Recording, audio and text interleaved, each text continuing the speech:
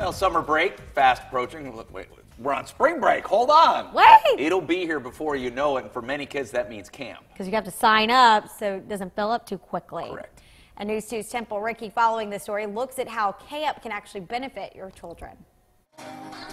Whether it's dancing the day away or digging for dinosaur bones, camps are a great way to get out. It's fun-filled days. Allison Lane, the Assistant Communication Director for the town of Mount Pleasant, says parents also reap the benefits. Some camps are full day, others are half day. Some even offer lunch and late pickups to accommodate busy schedules. They'll come back tired. It's a great time for parents to get out as well. These camps have everything from sports to STEM and even foreign languages. It's a great way for them to explore some of these areas and really have fun while doing it and work on these skills outside of the school year.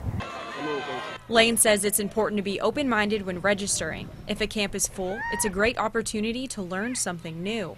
Who knows, they might like it and pursue it throughout the school year as well. Another benefit, your child is making friends outside your neighborhood and their school. It's a great way to just get out, make new friends, and work on some of those skills. Reporting in Mount Pleasant, Temple Ricky, Count on 2.